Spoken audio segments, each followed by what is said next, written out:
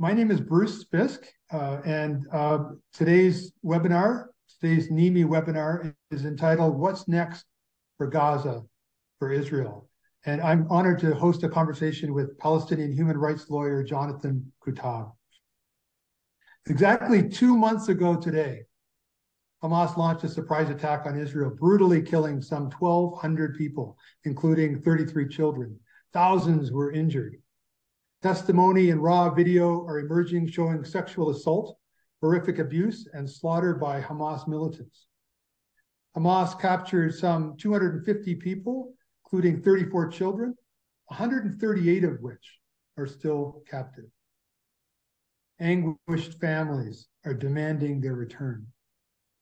An Israeli Jewish friend, who might or might not be on the call today, shared with me her latest poem. Here's just a small part of her lament. The Lord's song pours forth in grief, in groans that cannot be uttered. The Lord's song pours forth in weeping, in cascades of soundless tears. The Lord's song pours forth lament, in anguish fused with faith. Turning to Gaza, OSHA is reporting almost 16,000 dead. Some numbers go up to 17,000, more than 4,000 women and 6,000 children. An estimated 7,000 more are buried under rubble. A single airstrike kills 68 members of the extended Judah family. Another attack killed Palestinian journalist Mohammed Abu Hasira and 42 members of his family.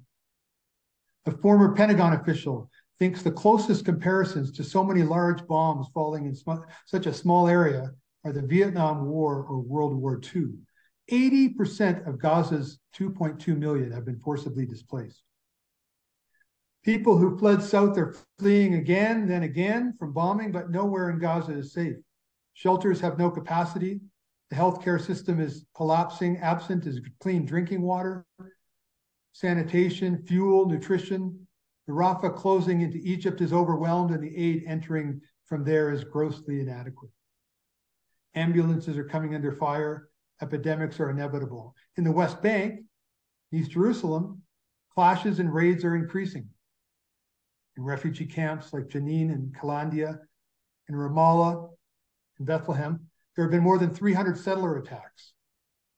Israeli forces have killed 256 Palestinians and arrested more than 3,000 since October 7th. 1,000 more have been forced off their land. Palestinians have killed 4 Israelis. Bethlehem has canceled Christmas this year. Meanwhile, the U.S. is looking to provide the U.S. is looking to provide Israel with an additional $10.1 billion in unconditional military aid. So Israel today is a nation traumatized, grieving, outraged.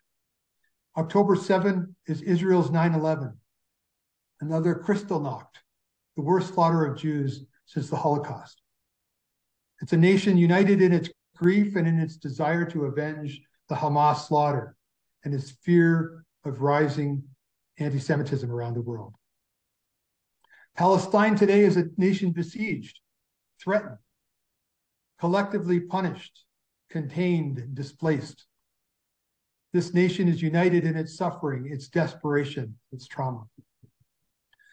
Jonathan Kuttab joins us today to help us understand what is happening and where this is going.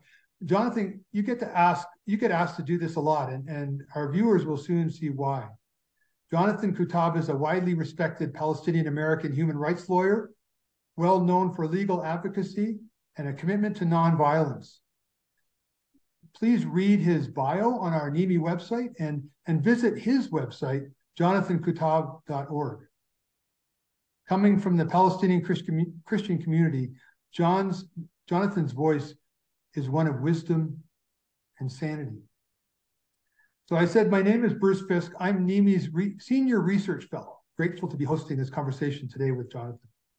The Network of Evangelicals for the Middle East is a coalition of evangelical leaders and lay people who believe evangelicals need to talk. Evangelicals have often obstructed Middle East peace. We think we can do better. NEME has hosted a series of conversations this year about peacemaking. It's a theme we chose long before October 7th. We want our work, our website, our conversations, our events to support you as you pray and labor with us. If you have questions during the conversation today, you can post them in the chat, and my colleague Mercy Aitken will be monitoring them. Jonathan, welcome. It's good to see you again. First, take a few minutes, would you, and just tell us what the last 2 months have been like for you personally. It's been very difficult. It's been very traumatic. I think that one of the first things that come to mind is this whole thing didn't start on October the 7th. October 7th was an explosion of a pressure cooker that's been oppressing Palestinians in general and Gazans in particular for many years. They've been under siege for 16 years. They've been living under occupation, oppression, apartheid, discrimination, and they blew up. And they blew up in a very, very violent way, and they committed many crimes, war crimes, as well as attacking soldiers on that day. But it didn't start on October 7th. That's the first thing that comes to mind. The second thing that's tell me more about what you've been doing over the last 2 months. Have you been traveling in the U.S. and speaking, and have you had some difficult conversations? I have. The hardest part for me has been listening to the news in Israel in Hebrew, as well as in Arabic from Mayadeen and Jazeera and other sources. You get a totally different picture than you get in this country when you listen to them. And it's a very painful one. One of the things that hit me most is how people talk past each other. They have no concept and no ability almost to feel the pain of the other side. I mean, I have some very good Israeli friends who say we have no room to think about the grief and the suffering of Palestinians. We are so totally absorbed in our own trauma and grief. And I'm sure on the Arab side also, there are many who just see the oppression of the Palestinians and who see the overwhelming power of the Israeli army, and they have very little compassion for the hostages. They say, well, we have about 9,000 Palestinian prisoners who have also been yanked out of their homes and kidnapped and taken and put in prison. So we are so full of our pain that we don't have enough compassion to feel the pain of the others. That is the first thing that really strikes me about the current situation. The absence of empathy, the inability to feel the pain of the other side. Jonathan, if this webinar ended right now, I think we'd all take with us something that we can ponder for a long time. Thank you for that thought. Let's turn to some of the, I mean, you know the American scene as well, and you're tracking that in addition to the Palestinian and Jewish communities in Israel, Palestine. So I want to turn to some questions that relate to American evangelicals and get you to think out loud with us. I mean, first of all, American evangelicals are defending, many of them, Israel's behavior right now in Gaza. I mean, there's been a 2-month-long bombing campaign. And just yesterday, the UN Secretary General Antonio Guterres summoned the UN Security Council. They're going to have a debate tomorrow. This is a big deal. Groups like Amnesty International, Doctors Without Borders are calling for a ceasefire. The Pope is calling for a ceasefire. But America and many American evangelicals don't want to put pressure on Israel and don't want to call for a ceasefire. I want to think with you about that. Now, as we both know, for many of these evangelical defenders of Israel, this is tied up in beliefs about the end times. Something like 60% of American evangelicals believe we are living in the last days, according to a Pew survey. But end times is not the only reason evangelicals are siding with Israel. We can talk about that one if you want, but I also want to mention a couple of others and then open it up for you to react to them. The first response that you hear from Americans, from the White House, but also from many American evangelicals is the standard phrase that Israel has a right to defend itself. We heard this from Joe Biden. We've heard it from Russell Moore of Christianity Today.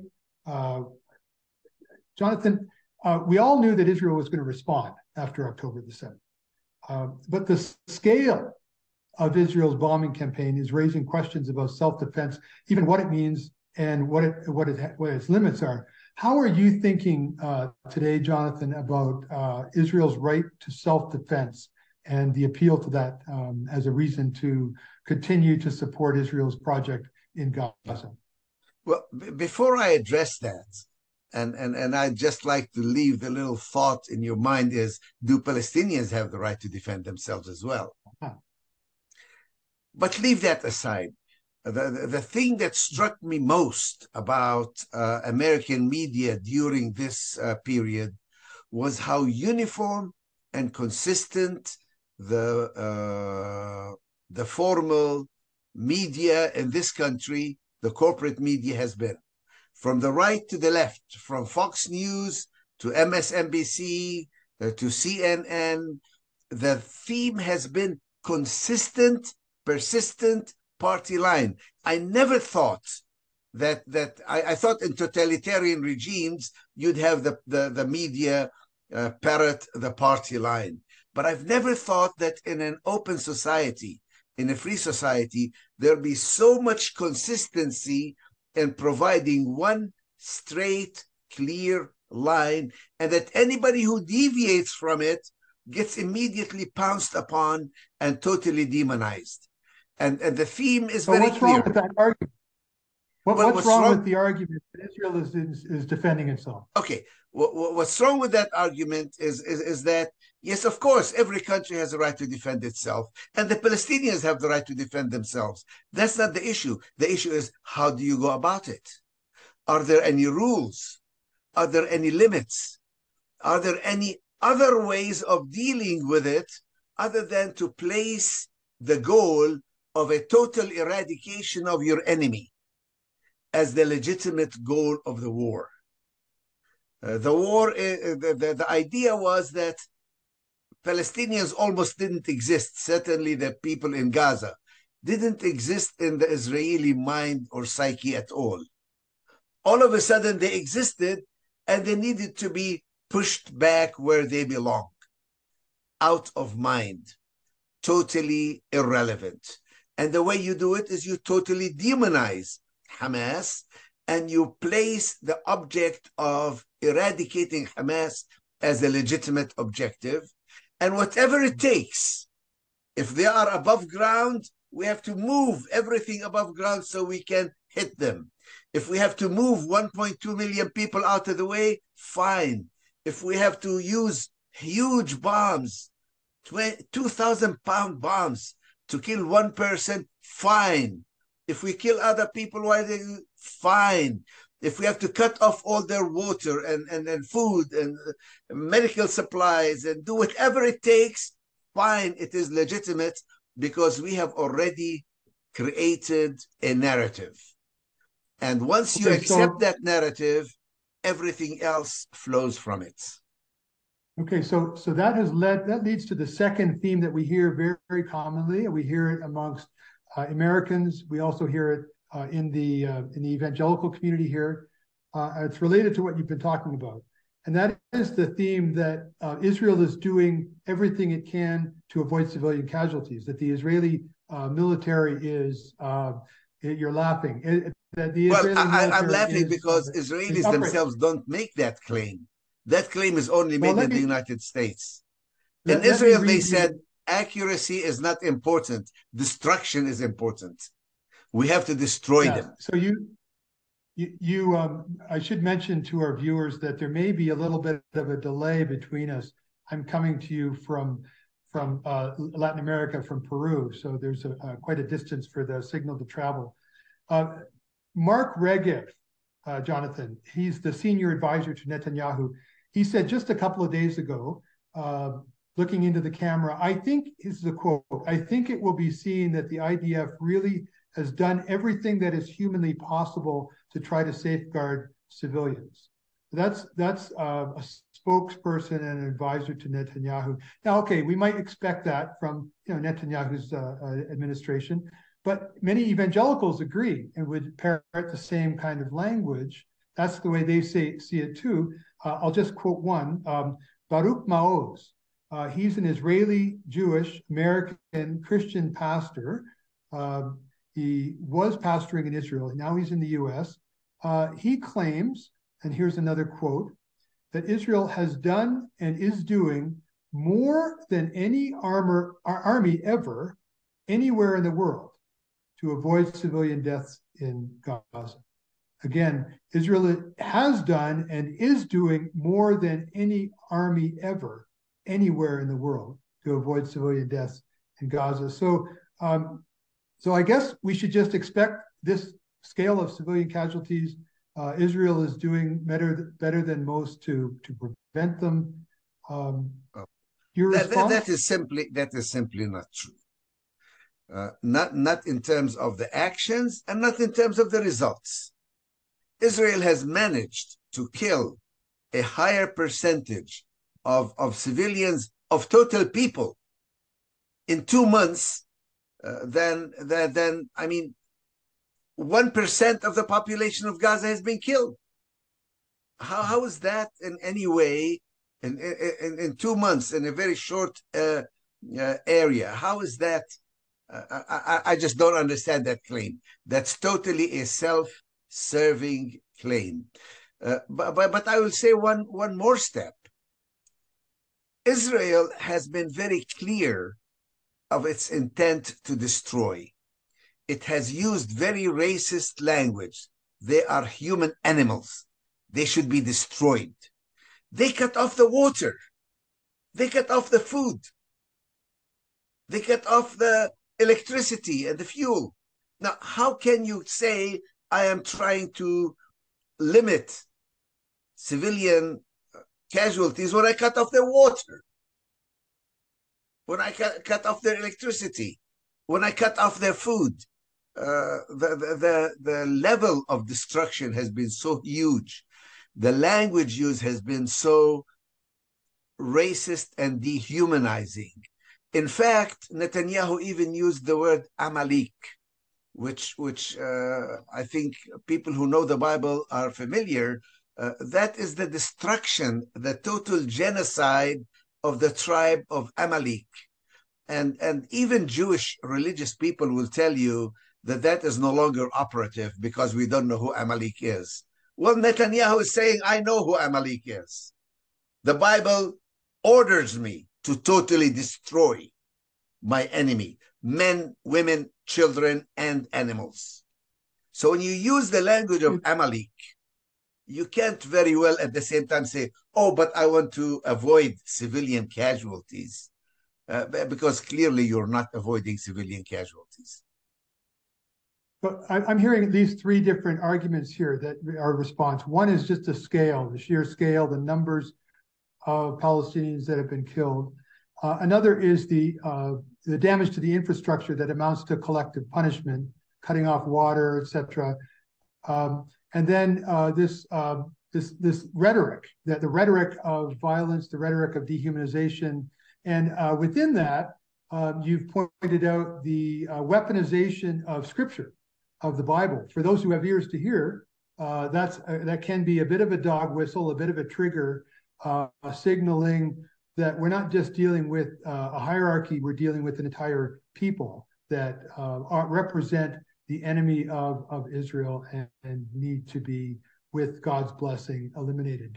Have I caught the general sense of your response? Yes. And while we are at it, I think we should point out that we really have had an absence of the Christian, the evangelical voice in this.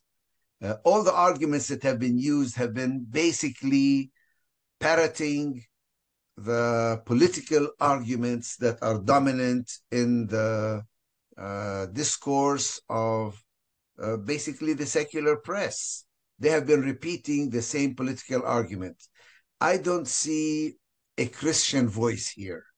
I don't see any compassion. I don't see any turning the other cheek. I don't see loving your enemy. I don't see peace on earth. I don't see the way of the cross. All I see is a parroting of the arguments, the political arguments of the world, rather than a genuinely Christian response. Unless, of course, you want to talk about the end time, the prophecy, which some people are willing to talk about. We can get to that if we have time. But again, to reiterate some of the points you're making, the main point you just made is that that you're not hearing from Christians anything that's particularly Christian. You're hearing reiteration of arguments that could be, you could describe them as secular or political, but not theological or Christian. We want to keep that question sort of simmering while we turn to the Palestinian community and to Hamas, because some of these same evangelical Christians are going to want to talk to you about the role of Hamas in threatening Israel and threatening the Jews. And just before we turn there, I want to say that surely some of these evangelicals are sincere in their lament for Palestinian deaths, but they seem to be able to distinguish between a lament for Palestinian deaths and a condemnation of the attack. So they're not willing to call for an end to the attack, but as the body count mounts, they are, I assume, sincere in their grief. It just seems to me an interesting tension or contrast. Let's turn to some other themes that we hear when we start talking about Palestinians. We've talked about Israel, their right to defend themselves, and the argument that they're doing what they can to protect civilians and avoid civilian casualties. But that gets specifically to this next theme, and that is about Palestinian resistance, and particularly Hamas. Many Christians, evangelical Christians, would simply point to Hamas as an existential threat to the Jews, to the Jewish people. Hamas is a terrorist organization, end of discussion, right? That's all we need really to say. Some of them would put it in sort of metaphysical terms. We're in a war engaged, Israel's in a war engaged between light and darkness. Of course, Israel is on the side of light, Hamas is on the side of darkness. Hamas is pure evil. We have to support Israel in its desperate need to resist the evil that surrounds it, and then it's wanting to destroy it. So that's one point. I'll put 2 points out for you to respond to. And the other one is huge. This one is in all the conversations everywhere. You've heard it 1,000 times. And that is that Hamas embeds itself among civilians. Hamas's tactics are to use civilians as human shields. So some would even say Hamas is forcing Israel to kill Gazans. Let me get you to respond to that. The binary paradigm of light and darkness, all light on one side, all darkness on the other.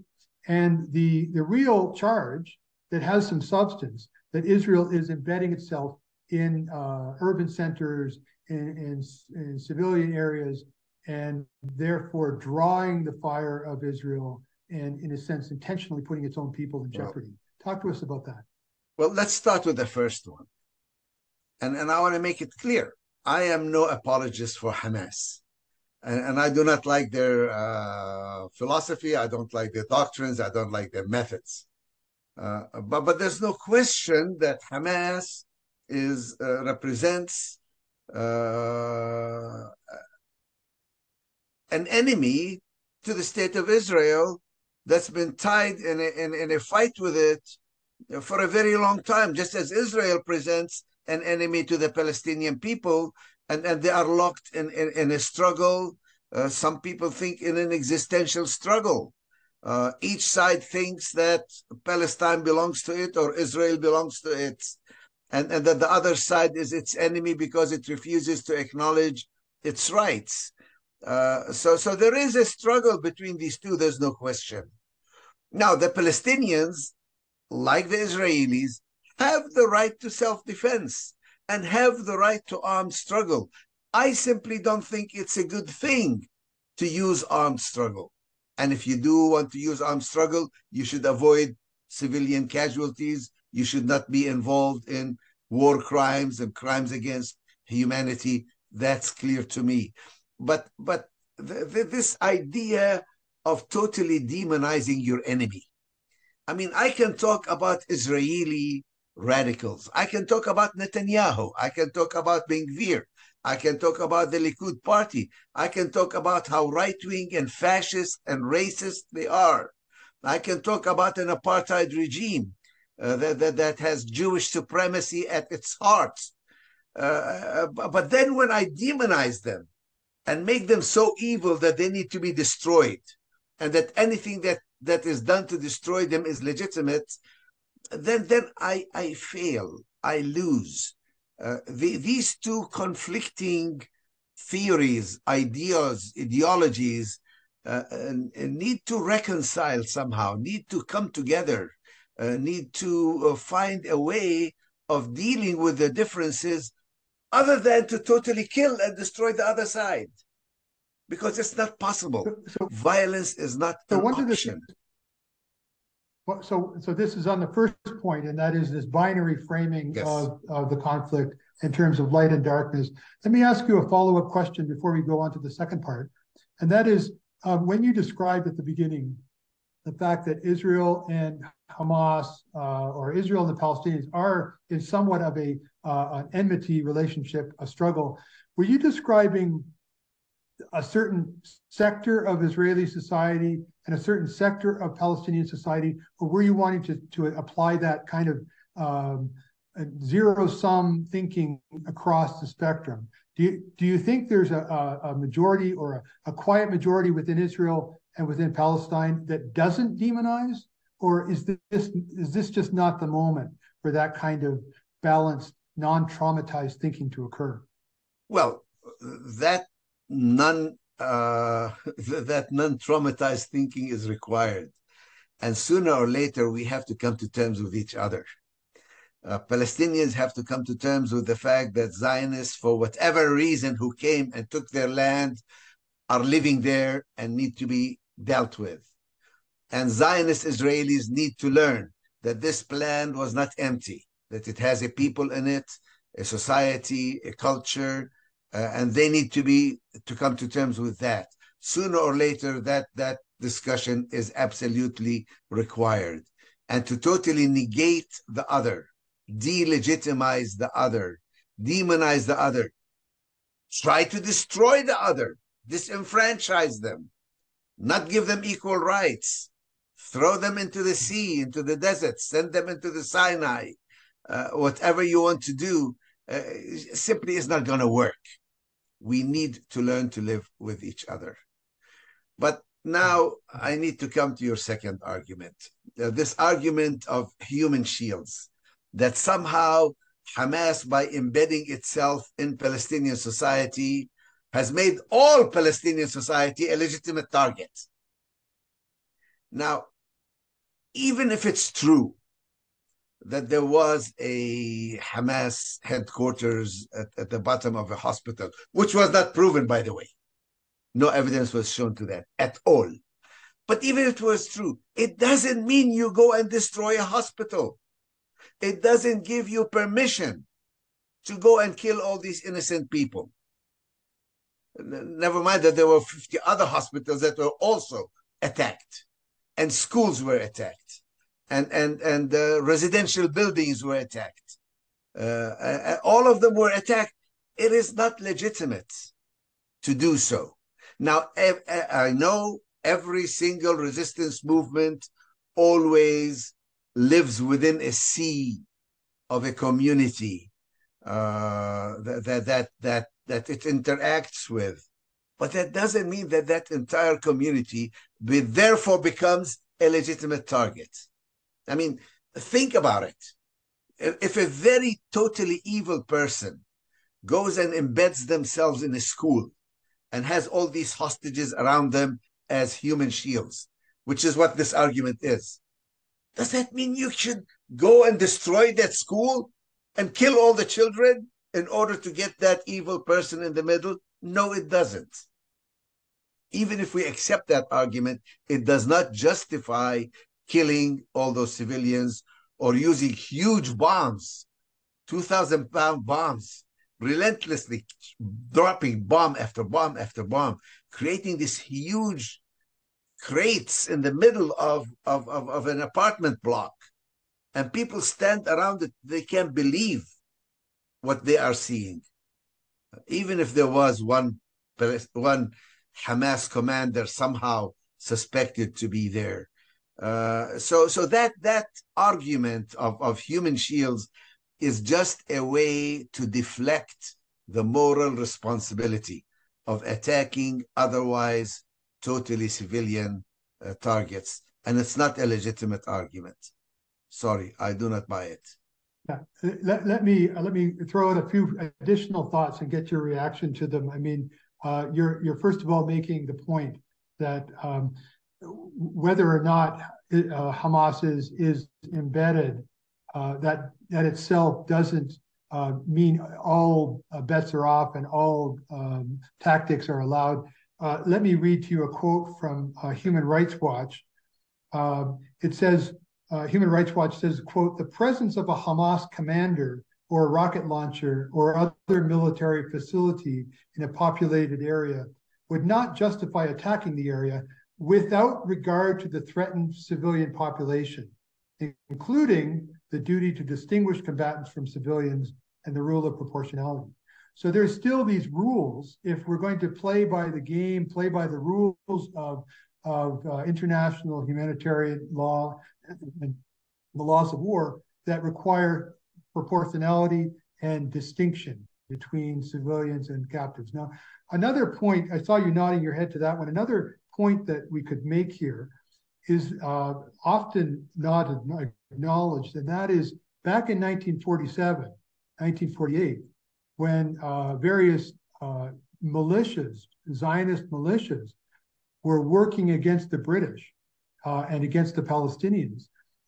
They were embedding themselves and storing all kinds of munitions in all sorts of civilian buildings around Tel Aviv and in other towns. In fact, I just read recently that there's more than 50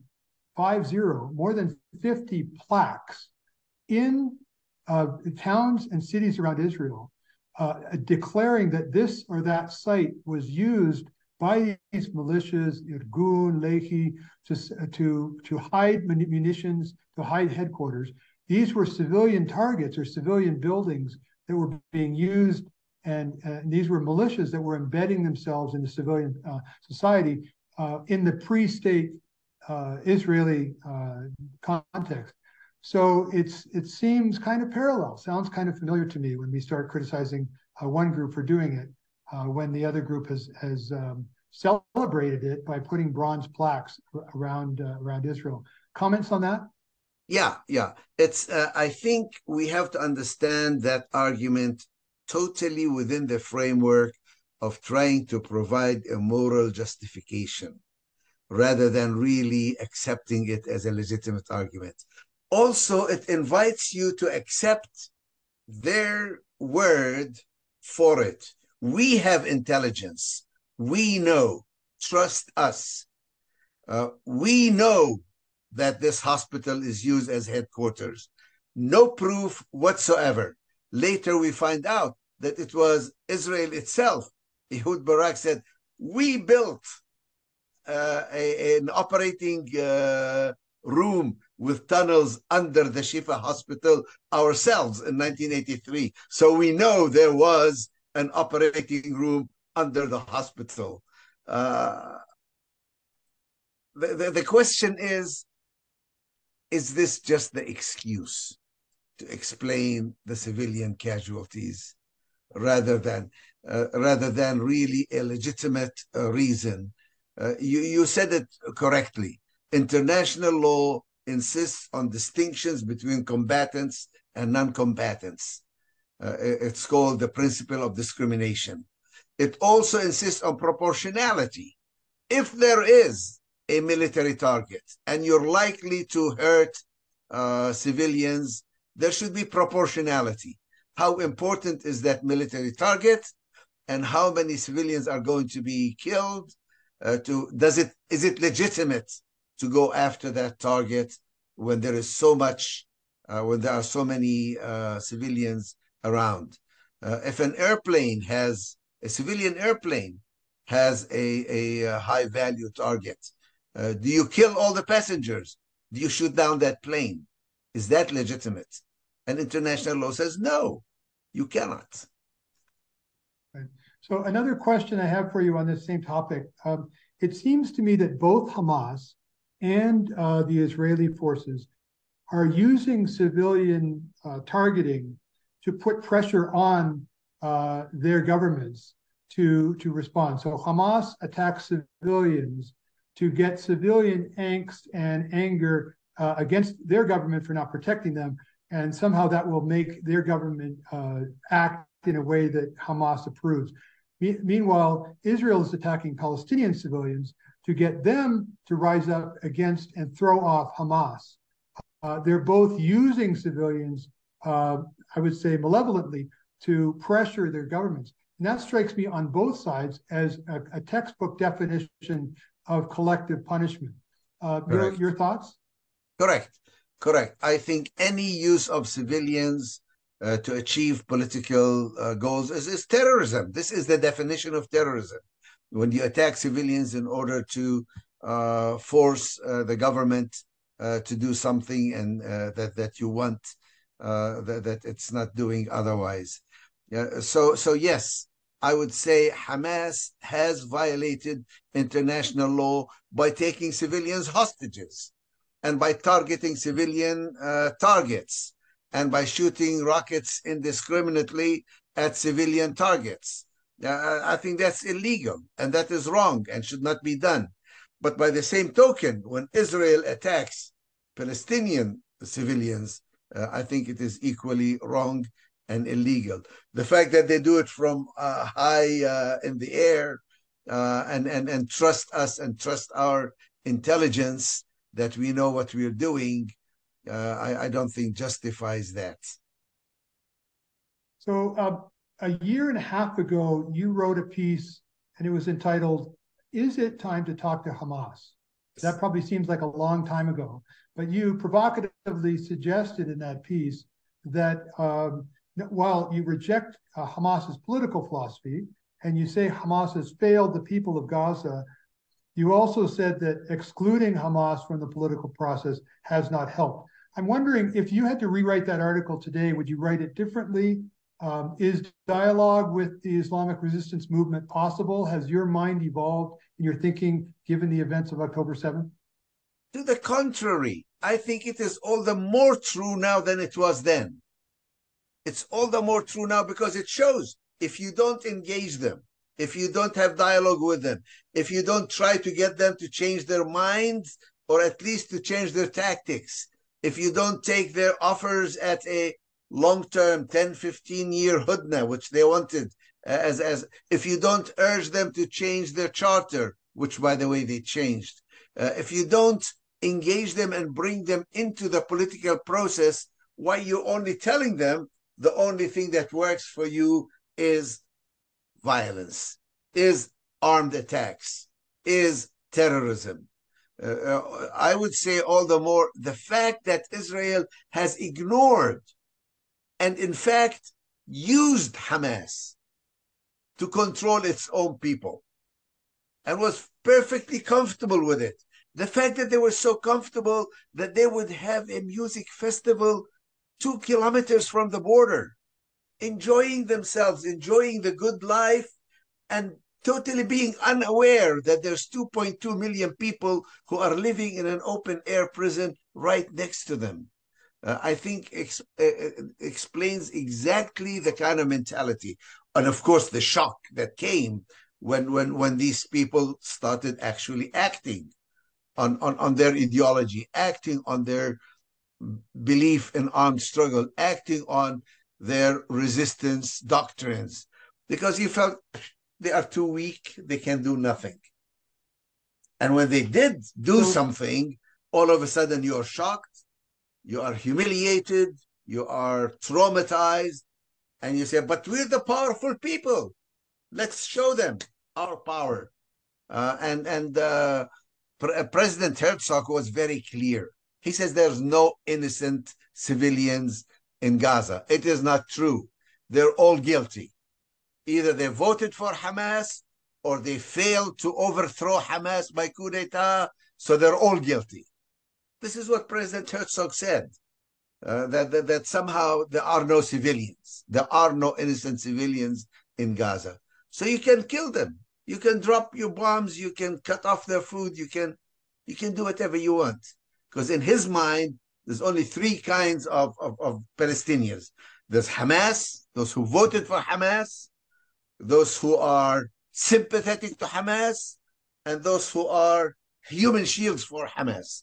All three categories are legitimate targets, and we can go and kill to our heart's content.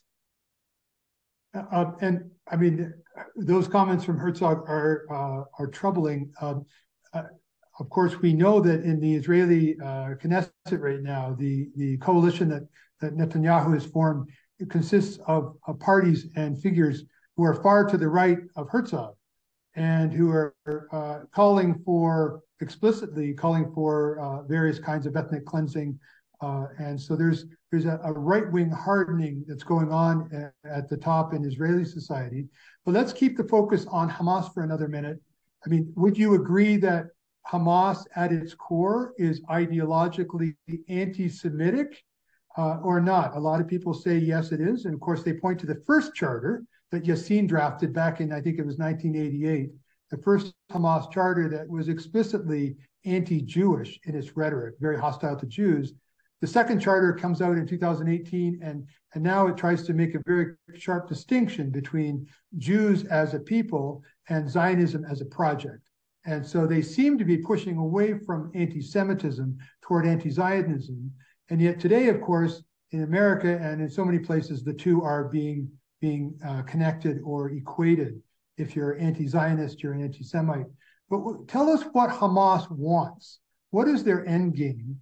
How do you understand their project? Well, Hamas, it's funny. When Hamas first started, Israel supported Hamas as an antidote to Palestinian nationalism, to secular nationalism. So they emphasized Islam. They emphasized the need to create an Islamic state. Now, I'm totally opposed to an Islamic state, just as I'm opposed to a Christian state or a Baptist state or a Jewish state, because then what do you do with non-Jews? What do you do with non-Baptists? What do you do with non-Muslims in such a state? So the idea of Hamas wanting an Islamic political entity, I'm opposed to. And it has nothing to do with being anti-Semitic. I think that, like all Palestinians, we have a problem with Zionism. We have a problem with those who say that our land, Palestine, belongs to Jews. Well, what about us? So the problem of Zionism and anti-Semitism is a real serious problem for Israel, because it places them in an attitude where it's difficult to separate church from state, religion from politics, because they are saying we are a Jewish state. We welcome Jews from all over the world. We have public institutions that serve Jews only and not non-Jews. We refuse to accept the principle of equality of all of our citizens. We favor Jews. This is who we are. So that that forces you into a situation where you have an apartheid regime, or at least a Jewish supremacist regime, which is opposed by me, and I think by people of goodwill everywhere in the world. The idea of a state, that constitutionally makes claims on behalf of Jews that it refuses to make on behalf of its other citizens, never mind the people that it rules and controls. So I'm hearing you say that a hard Zionist regime privileges Jews, and a hard Hamas Islamist regime would privilege Muslims. And both of those are problematic, deeply problematic. We've got to move away from that kind of hierarchical paradigm in both directions. We just have a couple of minutes before we're going to go to questions, and I wanted us to turn our attention toward the future. You know, in Lutheran Christmas Church in Bethlehem, which we both know very well, the baby Jesus isn't lying in a manger on the straw this year. Baby Jesus is lying on a mound of broken concrete somewhere in Gaza. And I want to read that as an invitation to see hope amidst the rubble. The war is far from over. There's talk even at the highest levels in Israel of pushing, cleansing Gaza and pushing Palestinians into the Sinai.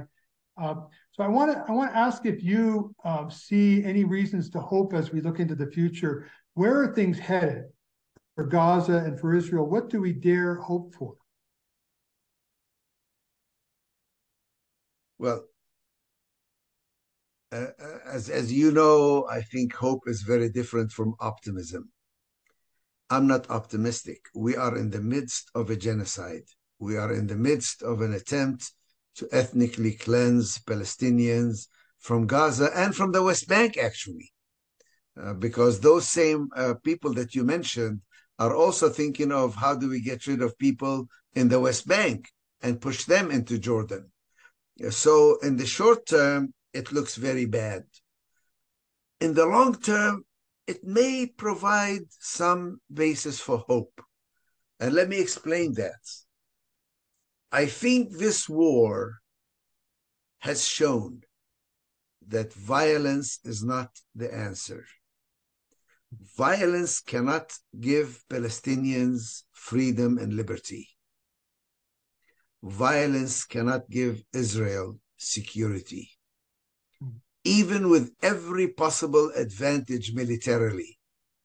They thought they had Gaza totally controlled. They had a fence around it that was the latest in technology, with sensors underground, above ground, and in the sky. They had automatic machine guns that will shoot at anything that moves within one kilometer of the border automatically, whether they are hostile or not. They had the latest in technology, the latest in military power. And that whole thing collapsed in a matter of hours and was breached by a people who were totally controlled and totally surrounded and totally vanquished. And yet they managed to show that you can't really have security. Unfortunately, many people in Israel just doubled down. Maybe we need to have more power, more weapons. But I find hope. I find hope in the idea that military power alone does not provide security, does not provide liberation. So we must think in other terms. Jonathan, I started this conversation saying that you left us with something profound at the very beginning that was worth the whole webinar. I think that's another one of those points that you just made for us. And that is what we can see in this horrible catastrophe is the ineffectiveness and ultimately the failure of violence to bring security and peace to people. I have one last question for you. And as I ask it, Mercy, if you want to join us, we're going to let you pose some questions that have come from the viewers. My last question is, Jonathan, offer a word to the church, to the American evangelical church. Everybody gets to listen in here, but I'm particularly interested in you speaking to the American evangelical crowd. How can we be a better part of a solution here, not part of the problem? What's your word for evangelicals today? Make it brief if you can, and then Mercy, you can jump in with some questions. Well, I think that as followers of Jesus, the Prince of Peace, we have a message to the world that is different from the message that the world hears. The world believes in power and military power, believes that we should fight to defend our country, defend our homes against our enemies, that it's okay to go and kill them because they are evil people and we are good people and we should fight them. The message of Christ is different, and it's a radical one. It says, no, you should love your enemies. I came to bring the kingdom of God into their hearts. I came to teach people what the kingdom of God means. A kingdom of peace where the lion and the lamb lie together and a child will lead them. I give them a vision of a better society, an alternative to killing, an alternative to violence. I'd like to hear the church echo that message rather than repeat the political points that we hear every day about violence and killing and destroying and eradicating the evil one, in this case Hamas and the Palestinians, and the right to self-defense and the right to close your eyes to the humanity of the other side and only insist on your own side. This is the message that Christians have. That is why it's good news. It's good news, especially at Christmas. This should be our message, and I don't hear that from the church. I see them almost reluctant to use the word ceasefire as if that's a dirty word. Yeah. Mercy, join us, and what questions do you think would be helpful to discuss at this point? Thanks, Bruce and Jonathan. I just want to tag on what you just said, Jonathan. I so appreciate the Palestinian church for really kind of leading the charge in talking about these very things that you mentioned. And I'm thankful that more than usual, there have been interviews with people like Munter Isaac and others all over the news, which we haven't seen in the past. So I also take that as a small sign of hope. The chat has been very, very active. There's a ton of questions. I would like to start with a question from Jürgen Rose, which I think is a really important question. And he asks, will Jonathan be given a chance to talk about future scenarios for Gaza? Jonathan, like anything you would want to speak to that, future scenarios for Gaza, how you could see this working? Gaza is part of Palestine. Gaza is not just a small little isolated area. 2/3 of the residents of Gaza are actually refugees who lost their homes and lands when Israel was created in 1948.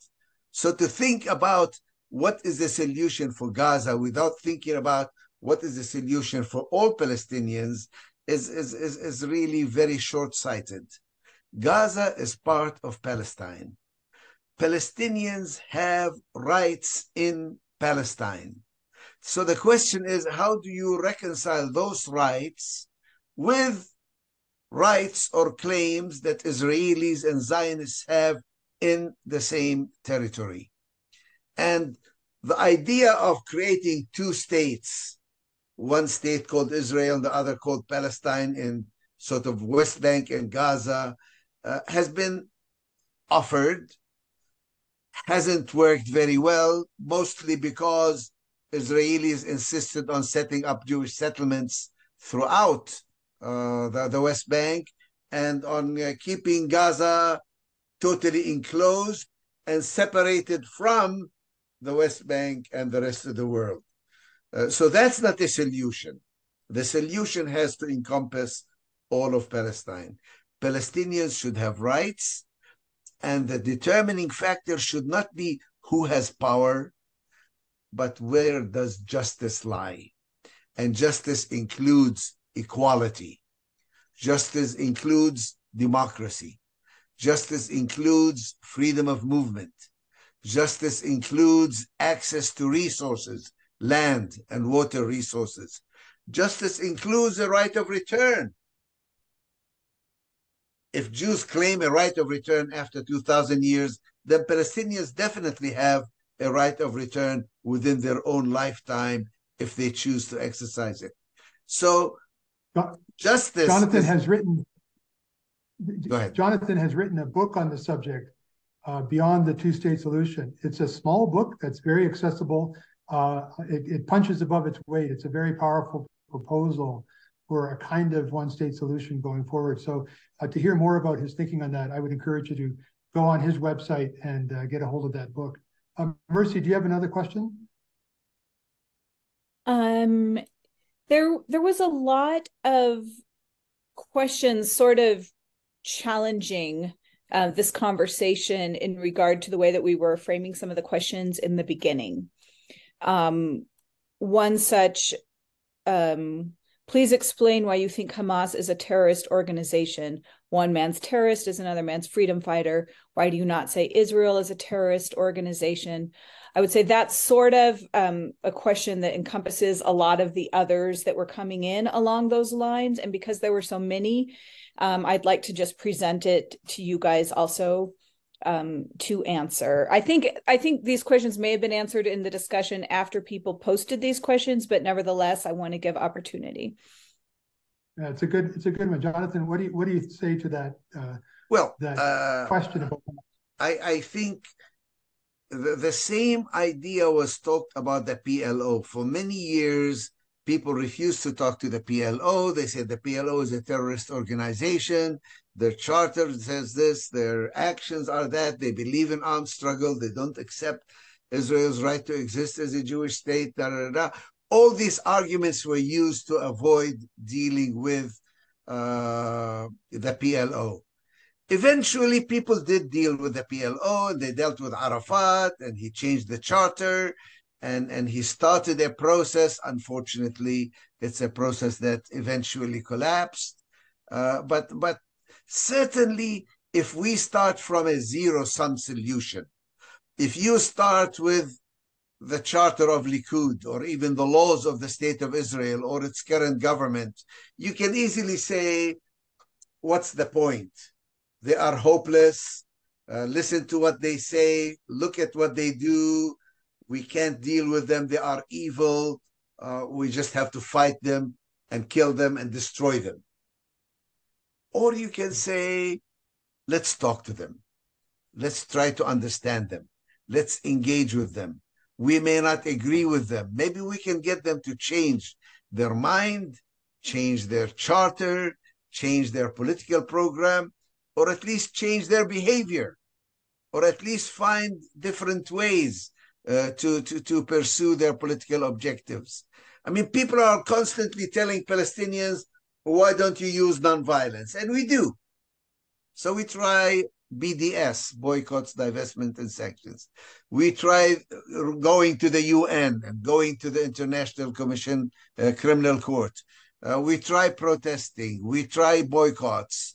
I don't hear people asking the Israelis, why don't you try nonviolence for a change? Why don't you try relying on something other than firepower, other than your Air Force, other than your army? Why don't you try something other than ruling and dominating and conquering other people? Why don't you engage in talking to them? You may not like what you hear, and it may be a painful and a long and a difficult process, but it may yield better results than just killing them or boycotting them or demonizing them. There's no question there is a conflict here. There are disputes, and the question is, can we deal with them rather than simply demonize our enemies? Great comment. Mercy, do we have time for one or two more? I don't know when we have to. Yeah, I think we can technically take this to 15 minutes after, but that's when we have to do a hard stop. So we do have a little bit more space. Following that question, there was another one, again, just sort of dealing with this language of war on terror. And they asked us, can you reflect on your language and make a comment that October 7th was like 9/11 for Israel? How is this language effectively supporting this stupid idea of war on terror? How exactly is that language helping us reach peace in the world? So they were questioning our use of using that terminology. If somebody would like to, if you'd like to speak to that, Bruce, maybe you're the one that used that language, if you would like to speak to that. Yeah, let me start. And I actually thought a lot about this, particularly when the Russell Moore piece came out in Christianity Today. And what he didn't use war on terror language, but this is a fairly influential, he's the senior editor there at Christianity Today, which is like the flagship magazine for American Christianity and maybe evangelical Christianity around the world. And he called for moral clarity. And this was the kind of language that came out right after 9/11. When the attacks happened in 9/11, there was a very binary turn in the thinking of Americans that went from George Bush all the way down. And you had books published on the subject, all calling for a moral clarity that basically reduced the entire situation to a simple binary that we talked about earlier between good and evil, light and dark, and locating all of the good on one side and all the bad on the other. Of course, the Americans were the good and Al-Qaeda was the bad. And so all we need to do is, cast them, frame them in that term, and then whatever we do to them is legitimate. And that kind of language is, it's been recycled. It's absolutely been recycled. So on the one hand, I want to say, yes, October 7th kind of is Israel's 9/11, but we as Americans really messed up badly in our traumatized response to 9/11. Maybe you should learn not only from the trauma, but from the mistakes that came out of that and the hundreds of thousands of people that died as a result of this binary paradigm and this, as somebody says, this framing of the war on terror. I don't know how you have a war on a concept. It's never made any sense to me. Jonathan, do you want to jump on that question as well? Yeah, I think the language is very important, but I think what's even more important is asking ourselves as evangelicals, what is it that we believe in? What is it that we can contribute to this conversation? What is it that we can say that's different from the narrative that we hear every day from all the paper? And you hear it the same, as I said, whether you're watching Fox News or MSNBC, you're hearing the same tired political arguments. Do Christians have a different story to tell? Is there a balm in Gilead? Do we have something to offer other than let's kill them all, let's destroy them all, they are evil, we are good, our friends are good, no matter what they do, our enemies are bad, no matter what they may complain about. And I think we have something to offer. And the world desperately needs it. Palestinians and Israelis need more than anything else a different perspective. And if evangelical Christians don't offer it, who's going to offer it? Nobody. Nobody. Mercy? Yeah, I've been saying this is the best time for the church to actually be the church, like be Christians. If there's ever an opportune moment, it's now. There's another question here. They said, I'm aware of Palestinian news sites that give legitimate accounts of what's happening in Israel-Palestine. Can you identify what Israeli or Jewish news sites? Where should I go for accurate info on this matter?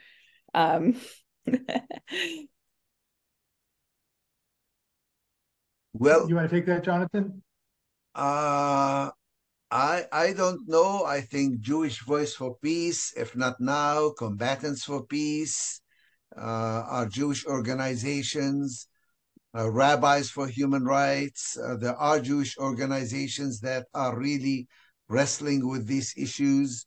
And I know we haven't mentioned it yet, but I always make a point of mentioning that anti-Semitism, in this case, anti-Jewishness and anti-Judaism, is in fact something that's wrong, that we should all combat and work against, just as anti-Palestinianism and Islamophobia are really very dangerous things that are creeping all over American society, and we should oppose them all. We should be very clear in our rejection of all bigotry, all racism, all discrimination, whether it's aimed at Muslims or as Jews or at Palestinians or any other group. We have our political differences, and we should be entitled to discuss them, but we also should be aware that there are a lot of people out there who are just full of hate, and that hate Jews, that hate Muslims, that hate Arabs, that hate people of color, on principle, just hate them. And I think we should be very aware of such people, and we should be forthright in our condemnation of these things. Let me add to that, without disagreeing at all, that I think it's important to as much as we can, as much as time as we can commit, to listen to a really broad range of Israeli and Jewish sources. So I subscribe myself to Haaretz, but I watch and read regularly the Jerusalem Post, Israel Today, and it's even helpful, even though it's difficult, to just watch Israeli government daily briefings and other presentations that are going to be heavily skewed by an Israeli government position. I don't trust any government in a time of war. I think one of the first things that goes as one of the first weapons is the truth. So I'm suspicious of all these sources. But I think even within Israel, there's a pretty vigorous spectrum of views, I think even more so than in the US. So, for example, Haaretz represents a more liberal and moderate position, but the contributors to Haaretz disagree with each other all the time. And they disagree with Jerusalem Post people. You could go to Plus 972, which is an online magazine. It's a collection of Jewish and Palestinian, or Jewish and Arab Israeli journalists that put out their ideas. It's a fantastic resource. Be careful, because it's a black hole. You'll get sucked in, and this will become all you do all the time, which is sort of what happens to me. But it really is important not just to listen to those right-wing sources because they're so wrong, but how about this? I'm going to listen to those right-wing sources because I might learn something. I might learn something that I'm not getting from other sources, and I might learn something about the psyche, the trauma, the current perspective, the struggle that Jews are having in Israel right now, because it's a huge struggle. I've been working on this for almost 20 years, and this is like nothing I've ever seen before. So Israel is internally in turmoil, and you can see that in the media, and it's important for us to see it. Yeah, I agree with that. I think it helps me hold my humanity towards everyone, whether or not I agree with political positions or things that are going on. And so I try to expose myself to a wide range. I think we're probably at the point where we need to start winding down now, because we do have a few announcements that we need to make in closing. Can we give Jonathan any final word, and then turn it over to you for those announcements? Jonathan, you've given us a final word a couple of times, so maybe you've said what you want to say. That's fine. And we really appreciate the wisdom you've shared. I think it's important for us to hear Palestinians, to hear Christians, to hear legal minds, to hear advocates for the way of Jesus, the nonviolent path. Do you have any last wisdom for us before Mercy offers some? Just thank you so much for being with us today. Any last words from you? No, thanks. I think I've said what I wanted to say, especially about trying to be Christian, to be the church, to be followers of Jesus, and make that foremost in our approach to Palestine, Israel. Mercy, give us your announcements. Last announcement. I just want to echo what Jonathan said and what you said, Bruce. Thank you guys, both of you, for conducting this conversation. Thank you to everyone who came. Grateful for this very vigorous conversation that's going on in the chat.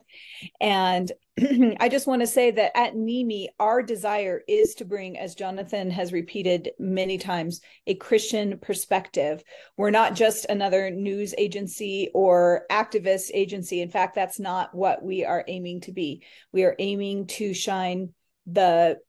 to open up within the Christian world a vigorous dialogue concerning Israel-Palestine, and to bring to light parts of the conversation that many evangelicals in particular have not had access to.